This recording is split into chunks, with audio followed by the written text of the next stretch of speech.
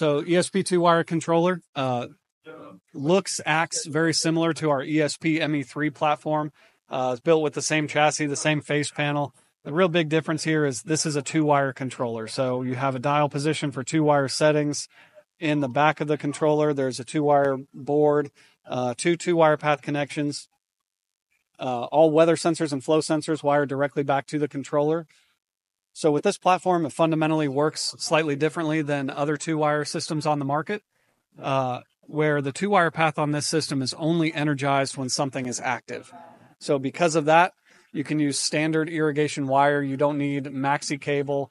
You don't have special grounding requirements, and there are no special wire connectors required. So up to 50 stations. The other key benefit of this controller is rather than standing here and manually entering all the decoder addresses into the controller, once they're connected to the 2-wire path, I can tell the controller to scan the 2-wire path. It will learn all the decoder addresses connected and then automatically assign them to stations for you. So that's a massive time saver on 2-wire installations. Because of the smaller platform and new decoders, the break even to use 2-wire versus traditionally wired systems is really around the 15 station range.